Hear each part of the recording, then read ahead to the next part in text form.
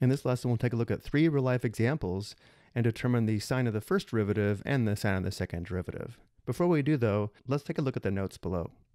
If f of x is increasing, then the first derivative is positive. If f of x is decreasing, then the first derivative is negative. If the first derivative is increasing, then the second derivative is positive. And if the first derivative is decreasing, then the second derivative is negative. And if we're looking at a graph, if the second derivative is positive, the function is concave up.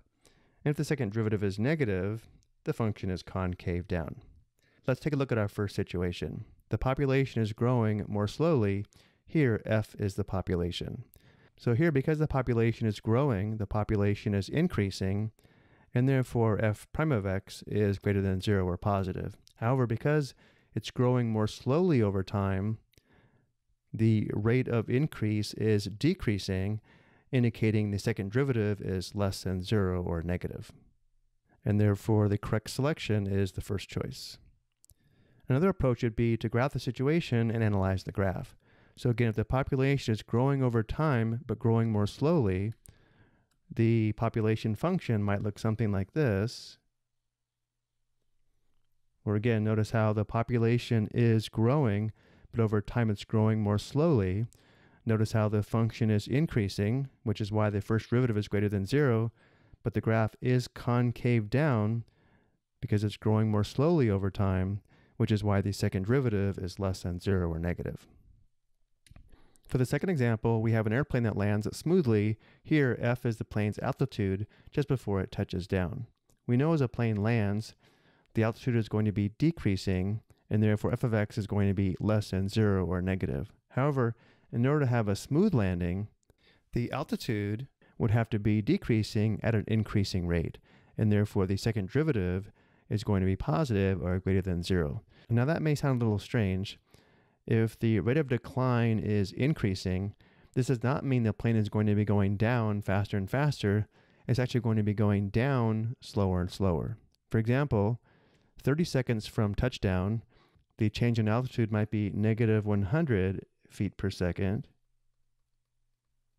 20 seconds before landing, the change in altitude might be negative 50 feet per second. 10 seconds before landing, the change in altitude might be negative 20 feet per second.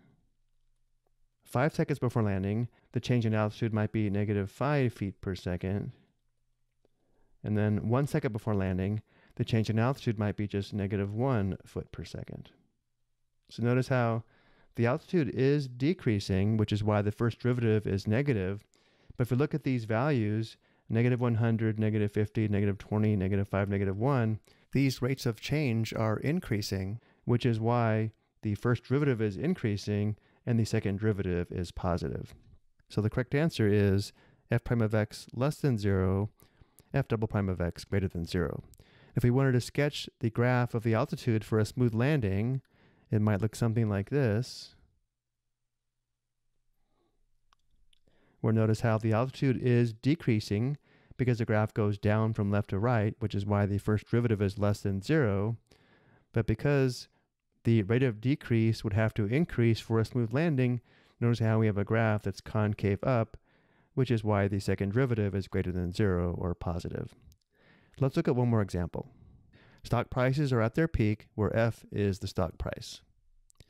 Well, if the stock price is at a peak, we know this would be a relative maximum, or where the graph of the price function would change from increasing to decreasing.